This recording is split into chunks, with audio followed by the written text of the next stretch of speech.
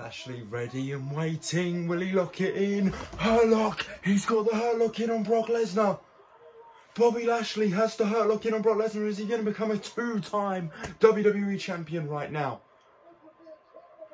Lesnar trying to break it. He doesn't look like he can. MVP's excited. Come on, Bobby. I mean, I'm rooting for Seth Rollins here, but I think it is likely, most likely for Lesnar to win. But no, the WWE Champion Big E. Break it up top. He's got Lashley up. Big ending. Cover, no. Go for Lesnar and all. No way. Big ending to Lesnar. No, down. Counters. Up on the shoulders. Brock Lesnar. F5 to Big E. 1, 2, 3.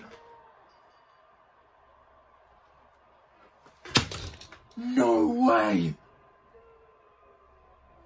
Oh my God. Brock Lesnar has just won the WWE Championship. Ladies and gentlemen, your new WWE Champion, Brock Lesnar. He was coming in to day one to challenge for the Universal title, and he is leaving day one as the WWE Champion.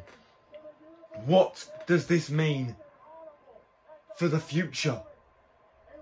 Are we going to get Lesnar versus Reigns for both championships?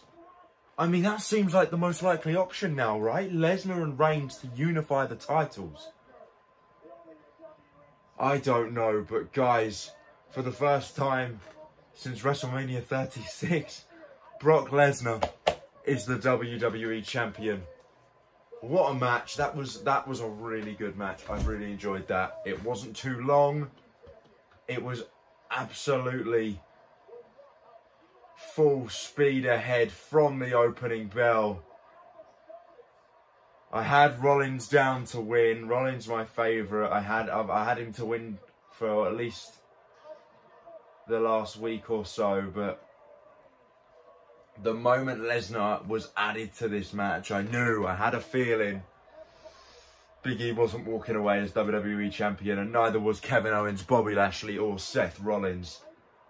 But what a match. I enjoyed it. We got a little taste of Lesnar versus Lashley finally.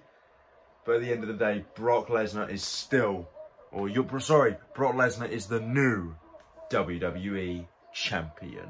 I've been Joe from JoeTalksWrestling. You guys have been awesome. I will see you in the next video. Goodbye.